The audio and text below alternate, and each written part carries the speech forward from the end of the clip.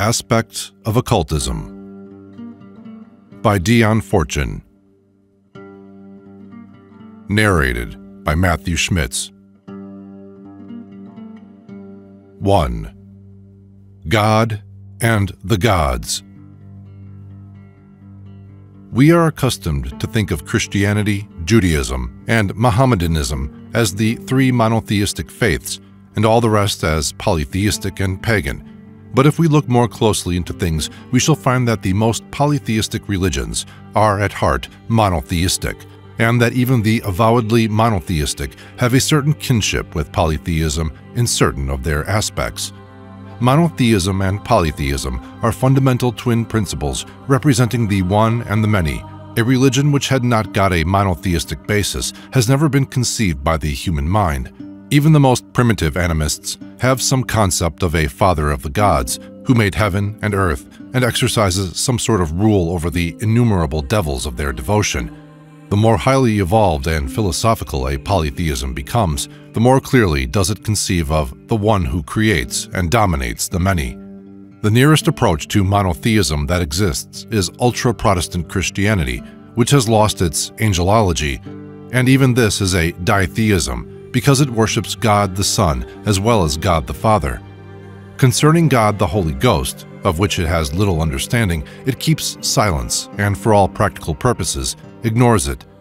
Catholic Christianity has replaced the gods with saints and develops and encourages what is called dulia, the veneration paid to minor and specialized manifestations of the divine.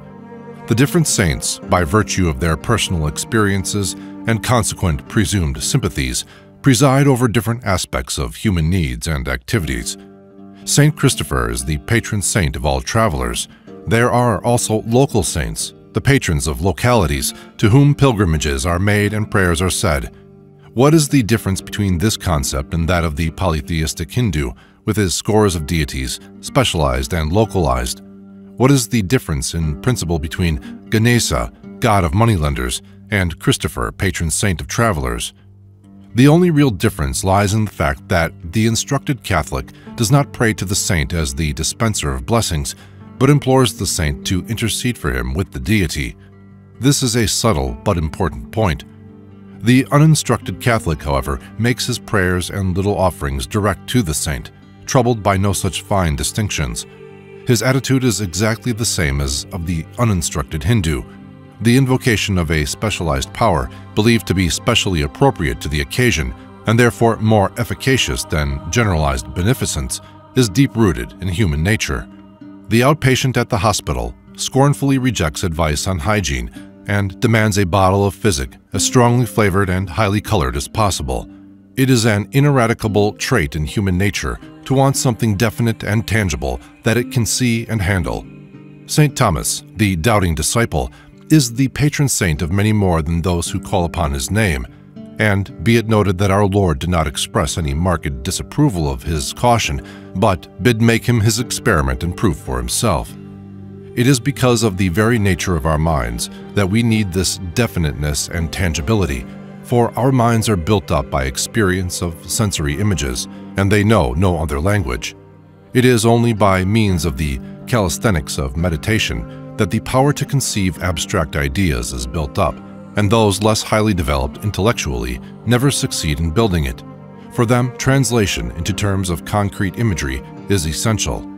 The one God is for the initiate. The many must have the many. God must incarnate, must be made man before he can come within range of man's awareness. The relationship of concept is, in many cases, a relationship, in fact, where the most local of the Catholic saints are concerned. A very small amount of archaeological research serves to prove that the local saints are, in a very large number of cases, local pagan deities, or deities that had important local festivals, which have been taken over, festivals and all, by the Roman Catholic Church when she was organizing her field of missionary activity. There was great wisdom in this, for local deities and local festivals were a source of income to the neighborhood, and their abolition would have caused not only local hardship, but resistance and rebellion. The wise thing and the simple thing in dealing with ignorant folk was to re-Christian the deity and canonize him and provide him with an appropriate legend. Then the old folk carried on the profitable business of the festival come fair, and the young folk were entertained by the legend, and everybody was happy in their simple way, and in one generation the conversion was effected without inflicting hardship on anybody. The Roman Catholic Church is a very wise church and adapts her methods to the nature of the human mind, instead of trying to alter human nature from what it is to what it ought to be as a preliminary to salvation. In the pagan faiths, the same principles prevail. The simple soul likes gods and plenty of them, full-flavored and highly colored, but the instructed and thoughtful man develops the idea of the God behind the gods, the creator and sustainer, whose nature determines the nature of his creation. Right relationship with whom is essential to man's welfare in this world and the next. This is not a God who will be satisfied with burnt offerings, but demands a righteous life.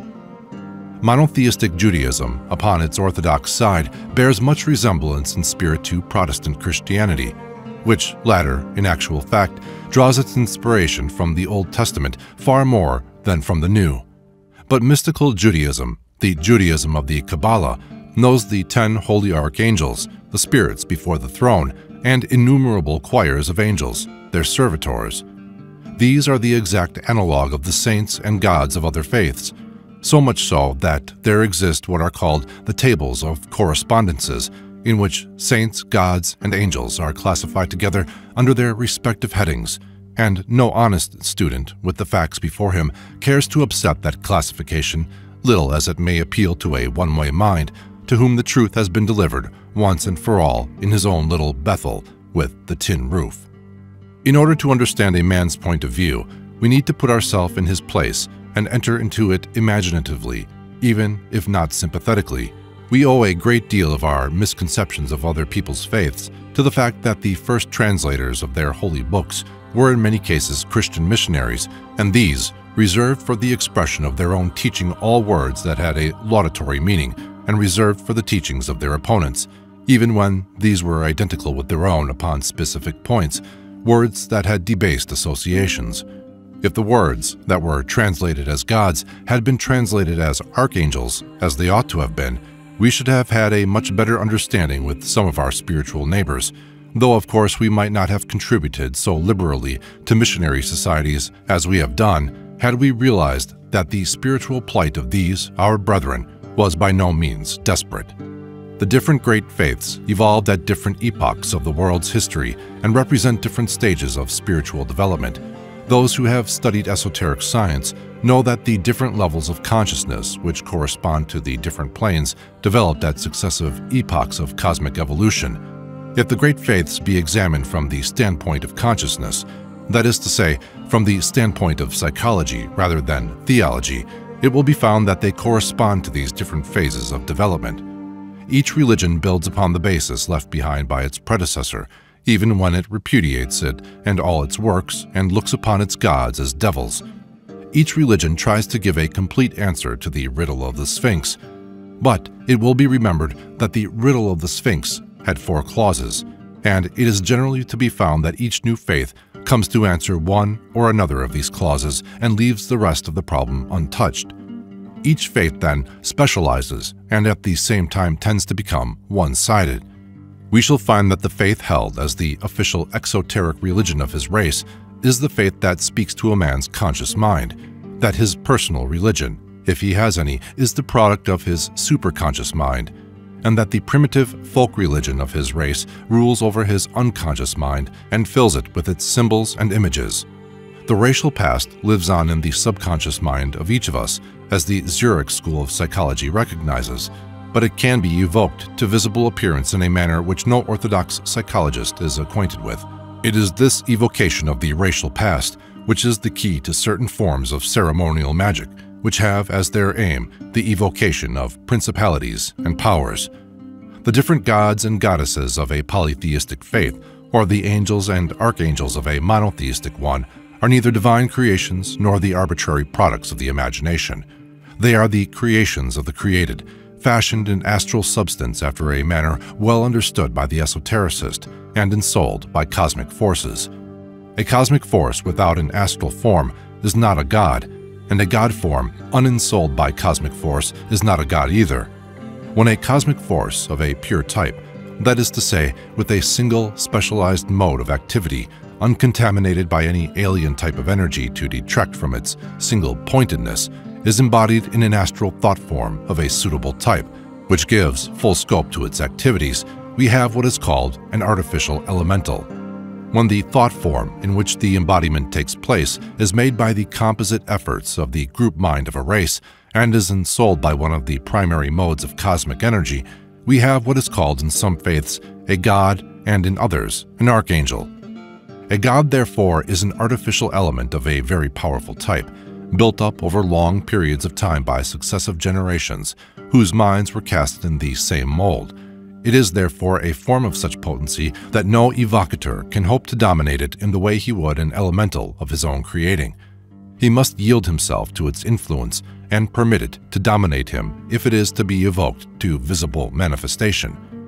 The operator himself is the channel of evocation. It is in his imagination that the image of both God and elemental builds itself up, and it is the corresponding aspect of his own nature which provides the ensouling force. In the case of an artificial elemental, however, the whole of the force is derived subjectively, but in the case of a god, objective, racial, cosmic force passes through the corresponding aspect of the operator's nature to ensoul the form. In the great majority of cases of evocative magic, the form is built up on the astral and can only actually be seen by the clairvoyant, though any sensitive person can feel its influence. It is only when there is a materializing medium as a member of the circle that materialization takes place, and the form evoked is visible to the physical eye. A tenuous type of form can be induced to build itself up by the use of certain substances that give off ectoplasm, the principle of which is fresh blood. Excreta can also be used for the same purpose. A considerable bulk of these unpleasant substances is necessary, however, to get a form of any definiteness, and their virtue is fugitive, for the ectoplasm has gone off by the time the body heat has departed. Therefore, for all practical purposes, they are of no use to the operator under the ordinary conditions of civilized life. Neither can a very high type of presence be induced to manifest through such media. It is necessary to mention them, however, because the fact that they emanate ectoplasm explains certain phenomena of occult pathology. There is also a field of research here for the scientific student with the necessary laboratory equipment, though for obvious reasons it does not lend itself to drawing room performances or the operations of home circles. It is valuable to note in this connection that constipation, which is the accumulation of a bulk of excreta within the body, is frequently found to be present in obsessional hallucinations, which yield immediately to the exorcism of a purgative, and it is probable that the accumulation of feces forms the physical basis of the obsessing entity. The initiated magician is usually, unless engaged in some special experiment or research, content to evoke to visible appearance on the astral, depending upon his psychic powers for communication with the entity evoked. He does not go to the trouble to evoke to visible appearance on the physical because, if he is an adequate psychic, astral appearance serves his purpose just as well. In fact, better, because it is more congenial to the nature of the beings invoked and places less limitation upon their activities. He knows quite well that it is his own temperament which is the channel of evocation, and that his own astral body supplies the basis of manifestation. He knows, therefore, that the chief part of his preparation must be self-preparation. Part of the work of the mysteries consists in developing grade by grade the different aspects of the microcosm, which is man, and linking them up by means of symbols planted in consciousness with the corresponding macrocosmic aspects, which are the gods. Once a student has taken a given grade, he should be capable of evoking the beings of all grades corresponding to that particular type of cosmic force, and not only of evoking them, for anyone can do that who has a little knowledge and plenty of imagination, but also of controlling their manifestations when evoked. In order to do this, he needs to have the corresponding force in himself purified, developed, equilibrated, and controlled. His control of the objective manifestation depends entirely on his control of the corresponding subjective factor, or trait in his character. Mars is an easy potency to evoke to visible appearance, but a difficult one to control when evoked, for the control of the Gebura potencies depends entirely upon our control of our own tempers. Equally with Venus, our power over whim depends upon our control of our emotions. To operate in the sphere of Luna, we must be very sure of the accuracy of our psychism, which depends upon thought control. One of the most important uses of ceremonial working lies in its power to energize any given aspect of our nature, and so bring about a profound change in character, doing in a brief hour's work what years of painful effort and self-discipline might fail to achieve. A man cannot make himself brave by force of will. He can merely keep the outward manifestations of fear under control, though they may be tearing him to pieces inwardly. But by means of an operation of Mars, he may fundamentally change his nature. It is for this reason that ceremonial, and especially talismanic magic, is the essential complement of astrology. For astrology is the diagnosis of the trouble, but magic is the treatment of it, by means of which the warring forces in our natures are equilibrated. These things, however, can only be done when there is adequate knowledge, in order that the real needs of a nature may be discerned. It is little use to do an operation of Mars for a person whose fears are not due to lack of courage out to a too lively imagination. An operation of Luna is indicated in such a case. An operation of Mars, misguidedly undertaken, will merely make him excessively quarrelsome. The karmic record also must be taken into consideration when doing operative magic of a concentrated kind, for some unbalanced manifestations of character may be of the nature of reactions, or what the psychologist calls overcompensations. For instance, the timidity for which an operation of Mars is desired may be due to lack of wisdom in the past, which produced disastrous karmic consequences, which are even now being worked out. The concentration of a martial force is not going to help such a condition as that, but will tend to produce fresh problems for it to solve.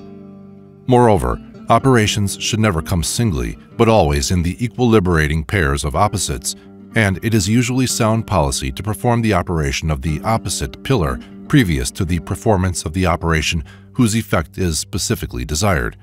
For instance, if the energizing effects of Mars, Geburah, severity, are desired, it would be highly desirable to perform a few days previously an operation of Jupiter, Chesed, mercy, which balances Mars in the opposite column of the tree of life when the symbols are set up according to the system of the Kabbalists.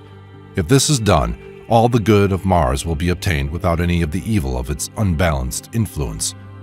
Although the highly concentrated form of a force should only be applied by an expert to one who has undergone the necessary preparation leading up thereto, there can be little doubt that life could be made much richer and our temperaments far more vital and equilibrated were we to observe the times and seasons in a way that all primitive faiths that are in close touch with nature observe them. The Catholic aspect of the Christian faith, which is its most occult aspect, scrupulously observes the seasons of the Christian year, which is really a sun worship year. But the Protestant aspect has no realization whatsoever of what it is doing and drags itself through the 52 Sundays with one set of altar frontals and a plain white surplice. The 4 elements, the 7 planets, and the 12 signs of the zodiac are prime factors of the cosmos. Each of these have their tides and seasons of ascendancy, and each have their appropriate symbols and rites developed in one or another of the great pagan systems of nature worship. Nature worship, be it noted, is not idolatry, but the adoration of God made manifest in nature, and is an exceedingly important aspect of both our faith and our psychology, though one but little understood in the Christian system and Western countries. The different gods and archangels of the different systems, Egyptian, Greek, Chaldean, Norse, which are native to our culture, are the racial thought forms built up to act as vehicles of these primary cosmic forces. Being the primitive faith of our racial culture, their symbols lie deep hidden in the subconscious mind in each of us, utterly ineradicable and capable of evocation to conscious activity by the use of the appropriate means. All the pagan pantheons contain these same factors because they all have to minister to the needs of a human nature that does not vary very much as to its ingredients from race to race and age to age, but merely in the proportion in which these are on the average compounded. The North has more head and the South more heart, the East more intuition and the West more will, but neither head nor heart are entirely absent from any race on the Earth's surface. Systems, consequently, are built up and specialized according to the temperament of the people they minister to. Consequently, when we want to perform a rite of any given type, we find it convenient to choose a method which is most closely fitted to the needs of the moment and our own temperamental basis. The Chaldean magic of the Kabbalah appears to those who are imbued with a strict monotheism and regard all objects of adoration with unfamiliar names as devils. Egyptian magic appeals to those who are metaphysically minded, and Greek mystery methods to the artistic, because the Greek invocations depend upon music and movement for their efficacy. These three systems form the primary basis of our Western tradition. They also represent its most highly developed aspects, but for all practical purposes, they present many difficulties in the employment, and people who try them usually get only partial effects unless they are very advanced workers or have a special natural aptitude and affinity for the particular tradition according to which they are operating. The reason for this is not far to seek. None of these methods have been naturalized in our islands, and we cannot therefore find a holy place at which to pick up the contacts in a prepared atmosphere where the veil is thin and the foot of Jacob's ladder rests upon the earth. Moreover, the racial subconsciousness, although it contains all the elements represented by the exotic gods and goddesses, for we are not made of special and peculiar clay different from the rest of mankind, does not contain the symbols that evoke them in the form in which they have been built up in the racial subconsciousness of the races that were habituated to their daily use as objects of adoration. It is only because these races are dead and gone and their cultures have passed away that we can use their symbols at all. For if the system were a living system, it would automatically exclude us from its penetralia unless right of entry had been conferred upon us. It is for this reason that we can never operate a living system of magic effectually unless its degrees have been conferred upon us. The voodoo and the tantric systems are closed systems to the European, but the Egyptian and the Chaldean are open systems, which anyone may operate who can, because their priests are dead, and their temples stand open to the sun and wind, and there is no one to guard their mysteries from profanation, save the intrinsic powers of those mysteries themselves. These, however, are a quite effectual guard for all practical purposes, for though they cannot prevent the blasphemer from having his first bite, as it were, he seldom has a second, for the powers he has evoked and profaned destroy him. But why should we esteem an outraged deity a devil? Because a misused force reacts on the user, it is not necessarily a force of evil. Has no one ever taken a poisonous overdose of a drug, or received a shock when he touched the wrong switch, or miscalculated the temperature of an object and burnt his fingers? If we banished from human use as dangerous every object or substance that had ever, under any circumstances, proved noxious, we should exist in a vacuum. These powers, however, duly approached with reverence and understanding, and after the purification demanded for their worship, can still exert their ancient influence over the worshipper, blessing and illuminating him according to their nature and his capacity for response. These great potencies, thus approached, have infinite possibilities for good to exercise upon human consciousness and social life, and especially is this case in our modern urban civilization, where the nature contacts have been lost and forgotten, and in consequence, the subconscious minds of men and women are as foul as uncleansed stables. We need the light and air of conscious attention to be directed to our subconscious fastnesses, and the clean broom of spiritual sanctification to make a clean sweep of their accumulated rubbish and refuse. There is nothing in human nature which is intrinsically unclean, St. Augustine notwithstanding, but there is a very great amount which will go septic and putrefy if we thrust it below the level of consciousness and sit upon the lid. It is a false concept of human nature which has developed so much that is worst in human nature. When we deny the natural side of our natures, we are like a woman who will not clean a stopped sink because it is too dirty to touch. It is only dirty on account of the way she has kept it. It may be unpleasant to handle when first it is taken in hand and cleared up, but once clean, it need never be allowed to get into that condition again. But it will certainly be a source of poison to the whole household until it is taken in hand. The pagans were right when they deified and sanctified all aspects of nature and of human nature. The Romans even adored Cloaca, the goddess of sewers and scavengers, and they were far cleaner and more sanitary in their habits than the generations who succeeded them, and whose saints refrained from washing out of love for God. We need to bring back reverence for natural things and respect for the body and its functions, and adore God made manifest in nature, even in the form of the goddess Cloaca, if we are able to have any real health of mind, body, or estate, and return as prodigals to the bosom of our Great Mother, where alone is to be found healing for the diseases that arise from too much civilization and too little sun and air.